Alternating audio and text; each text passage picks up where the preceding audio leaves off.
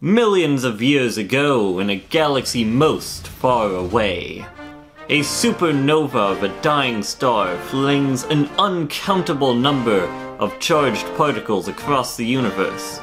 One of these charged particles has a destiny that will one day intersect with the planet Earth, the country of Belgium, and the municipality of Schaerbeek, Brussels, in the processor of an electronic voting machine.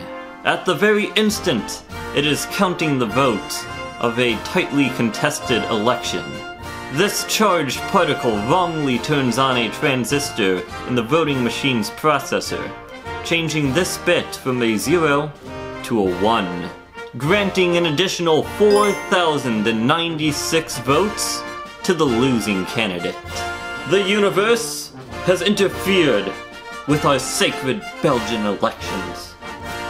God save us. Okay, that's enough with the narrator voice, I think.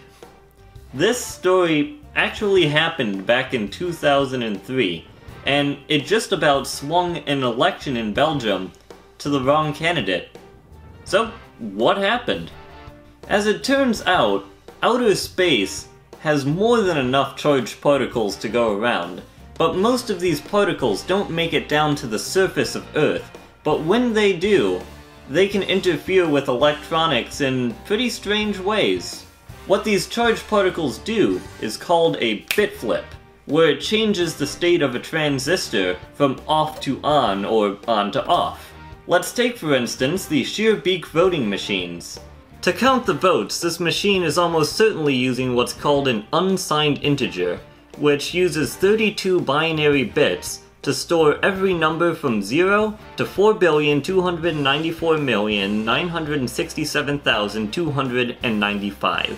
Every one of the 32 bits that makes up an unsigned integer is equal to a very specific value, and every bit that you change to the value 1 adds that value to the total. Pay extra close attention to the 13th digit, 4,096. This is how many votes were wrongfully added in the 2003 election. As this count was being made in the computer, a charged particle from outer space changed this bit from a 0 to a 1. This bit flip is sometimes known as a single event upset, or SEU for short. How did the election officials even find this error? In Belgium, the voting process involves a card that's given to each voter, and when the voter leaves after casting their ballot, they return the card, and that's used to keep track of how many people came through. And mysteriously, there were 4,096 additional votes cast than there were people.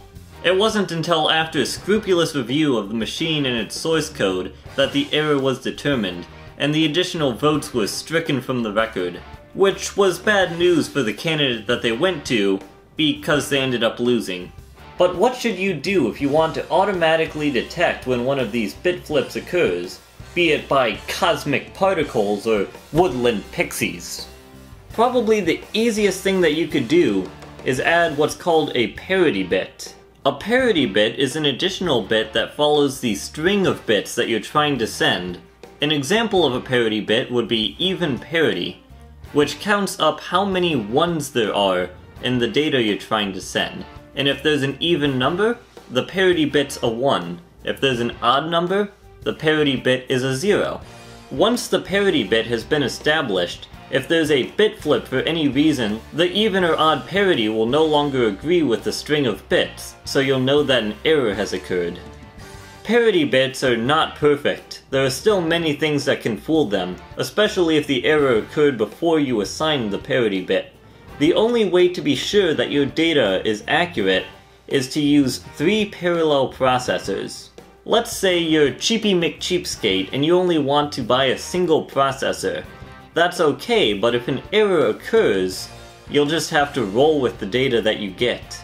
If you have 2 processors running the exact same sequence of data in parallel, if an error occurs in one of them, you can see that the output of the 2 processors is different and know that an error has occurred, but you won't know which one the error occurred in.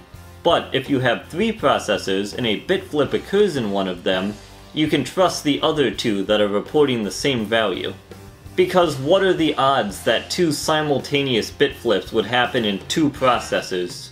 And that's why voting machines use 3 parallel processors. And so do airplanes and space stations that receive a much higher dose of cosmic particles than we do down here on the ground. But if you still don't trust electronic voting, I don't blame you. I think I'll just stick with my method and throw my ballots directly into the river.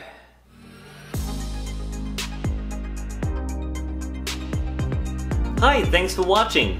Yes, I know this Friday fact is coming out on a Saturday. Funny story about that, I tripped over a cord and accidentally broke the hard drive I was working off of. Whoops. So I may have had to re-record everything the night before. But enough of my personal problems. Remember, if you want to help pick next week's topic, all you have to do is start a political flame war in the comment section and win. See you there!